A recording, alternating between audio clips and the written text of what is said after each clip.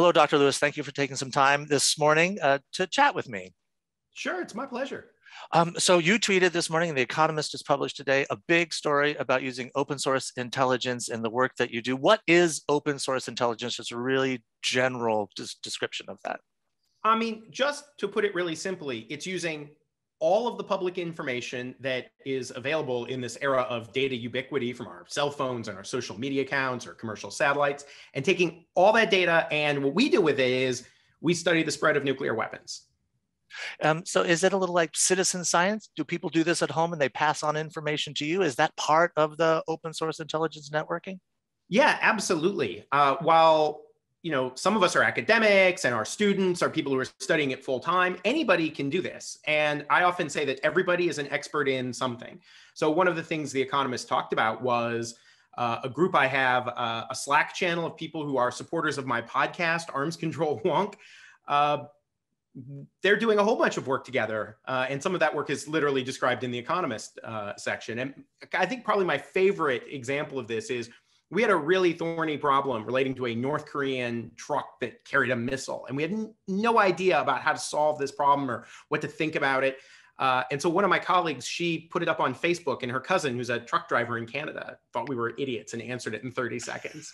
So Everybody's an expert in something, and that's right. Working together, we can make the world a better place. Which is easy to do with the internet. I mean, it's the amazing thing that ties all this together is just how easy it is now to collect, store, and share information.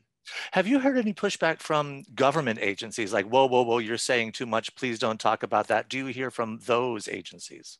Well, the government's a big place, right? So we get a mix of responses. Some people are very excited because they may have the same opinions that we do, but it's based on secret information and they can't share. So we've definitely been told by some folks in the government, they find what we do useful because they can take something we've written and show it to another country and say, see, this is why we don't want you to do this. But then, yes, there are definitely concerns where when people have a monopoly on information, they have a sense of power and control. And I think not everybody is real excited about moving into this new era of openness and transparency. What about sort of a dark side of this? Are there conspiracy theorists out there who are using the same information for darker purposes? Well, the first thing I would say is this has always been a problem. We have always had conspiracy theorists and state-sponsored disinformation and all of this garbage. And just as open source information has become very popular, we see the conspiracy theorists and the sponsors of disinformation sort of mimicking that, doing their own kind of fake open source work. And then, on top of it, there's always going to be bad work, right? I mean, there are smart people and dumb people in the world. It's just inevitable. What I would say, though, is the difference in this era is that because the information is open, you can see the work. So people can do a bad open source analysis, but we can see the picture and we can get our own pictures and we can sort of then go back and forth and explain why it's wrong. And at least to me, that's probably better than the old days when a government could make a claim and we had no way of fact checking it. So, the new era is by no means perfect. It can be really, really frustrating when you see garbage online. But I am someone who believes that when things are open and transparent, we have a much better opportunity to fact check them. Of course, the Economist story is coming out this week and today, but you've been doing this work for so long. Is it a thing where you're like, yeah, great, now you're catching up with me? Or are you excited to see more people talking about it? Well, look, I'm always happy to see more people talking about it. For me, the foundational experience of my professional career was being a grad student during the run-up to the invasion of Iraq. And that was a case where, I just felt so powerless because there were all these intelligence claims being made. No one I knew believed them, but no one listened to us because how are you going to criticize some secret information? And so I have always been motivated by that experience to want to try to take the secret discussion and create a kind of parallel open discussion where everyone can participate, because I think that's better for democracy. So sure, part of me says, gee, what took you so long? But on the other hand, you just got to enjoy it when it happens. There was a specific last week, the week before, you were looking at some satellite images from Planet. I want to ask you about them in just a moment, of China and these nuclear silos that you seem to identify. What's it like when you see some of those pictures? Is it an aha moment? Do you say eureka wherever you seem to be looking at these images? Oh, it's the best feeling in the world, even when it's something bad, because there is this moment where you've put in all this work. And so you're tired and maybe a little cranky and you're uncertain if things are going to work out. And you're like, well, I got all these images, but I have nothing to show for it. And like, what am I going to tell my boss I've been doing the last week? And you're feeling that real anxiety. And then you find something. And what is so amazing about that moment is it's going to be a really big story, but just for a moment, it's all yours. You're one of a handful of people who know this thing. And I can see why secret information can be intoxicating for other people. But for us, we enjoy that moment and then we publish. There's a great partnership between the Monterey Institute for International Studies and Planet, the satellite company. Talk a little bit about that and what Planet does. Yeah, sure. So Planet is this company founded by two of my friends from when I was like 25 and living in Washington, D.C. I used to hang out at their group house. They still have a group house. It's a little bigger group house now. And they really have changed how imaging from space is done for two reasons. One is they had this crazy idea that they would put up all these tiny satellites that are like the size of a bread box.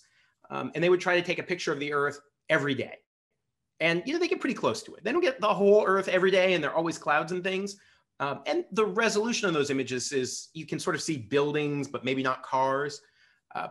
But it completely changes it because you now suddenly have this ability to search the whole world for new buildings, new roads, and it's getting frequently updated. And so they do that, and then they take the kind of pictures people are used to seeing, a very high resolution where you can see cars and things very distinctly. And when you put those two things together, to have this baseline image of the Earth every day, plus the ability to say, ooh, I want to go take a closer look at that, it just gives you this capability that I think even intelligence analysts working in the classified side would have been really psyched to have in the 1980s. You work with students at the Institute. What's it like to have those next generation of people who are looking to make the world a safer place working with you to guide those visions? Oh, that is the best part of the job. I think in our field, it can be very depressing because often we're reporting on things that are unfortunate.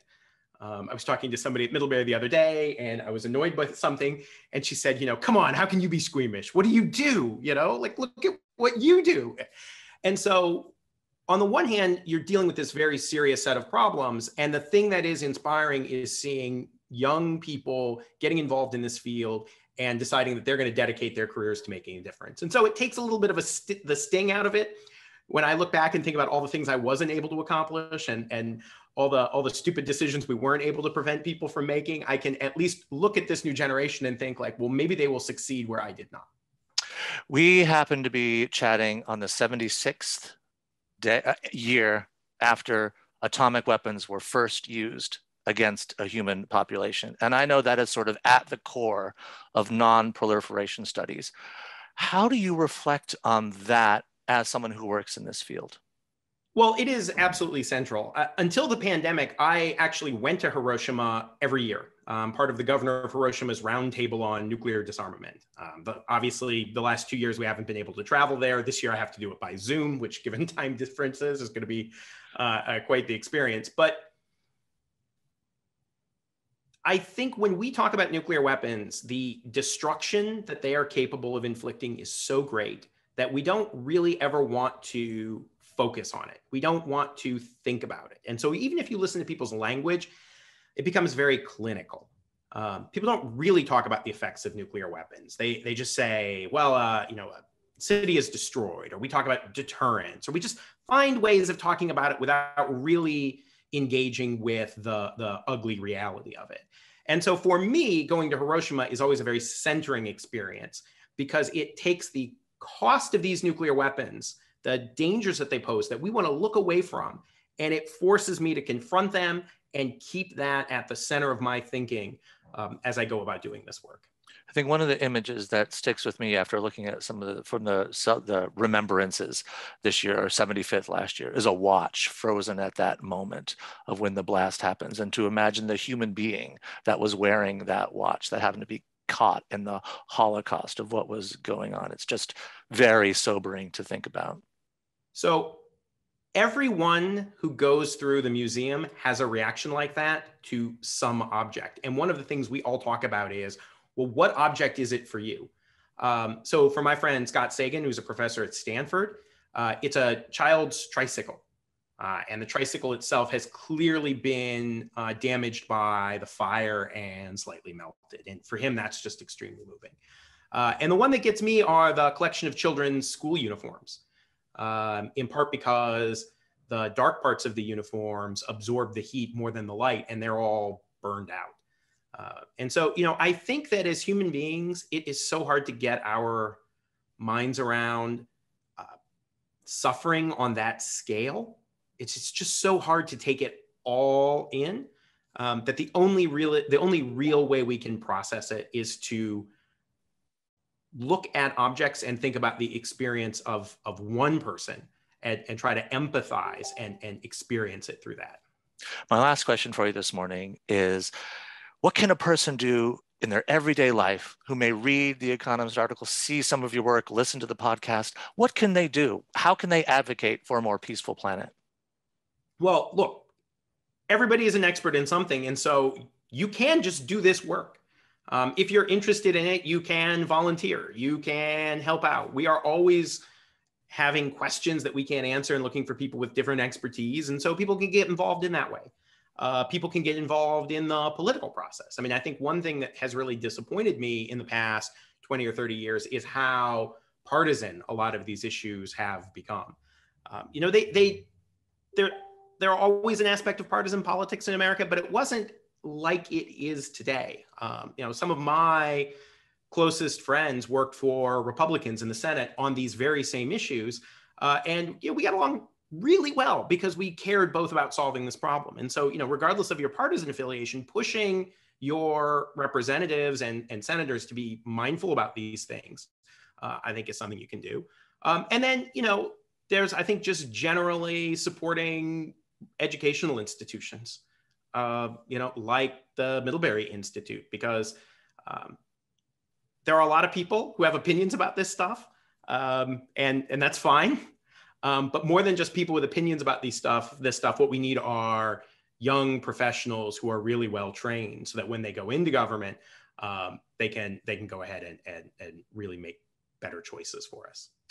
Thank you so much. Your work is really inspiring. Your humor is an essential part of balancing out that you share on Twitter with the stuff that you post out there. Thank you for taking some time today.